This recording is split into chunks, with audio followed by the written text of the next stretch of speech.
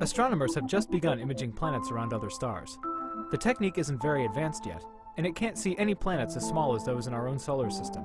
But let's suppose for a moment that alien astronomers are looking at our planetary system. Could they find any evidence that planets existed around the Sun, even if they couldn't see the planets themselves?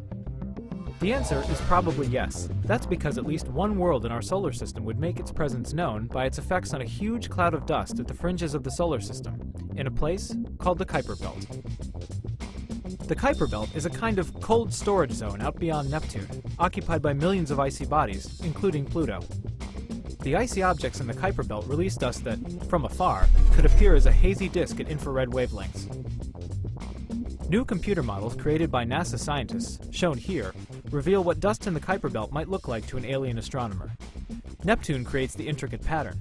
The massive planet's gravity tugs on the cloud's dust grains, nudging them in their orbits. Neptune creates a ring structure in the dust cloud which features a gap where the planet itself resides. And this gap should make it fairly easy to tell where Neptune is from afar, even at distances where the planet is too dim to detect directly. The supercomputer simulations that Mark Kushner and I performed also allow us to see what the dust in the solar system may have looked like when the solar system was much younger. In effect, we can go back in time and see how the distant view of the solar system may have changed. In its youth, the Kuiper Belt contained many more objects and, consequently, lots more dust. In fact, the dust was so thick that the particles themselves often collided. When we included collisions between dust particles, we were really amazed by what we saw.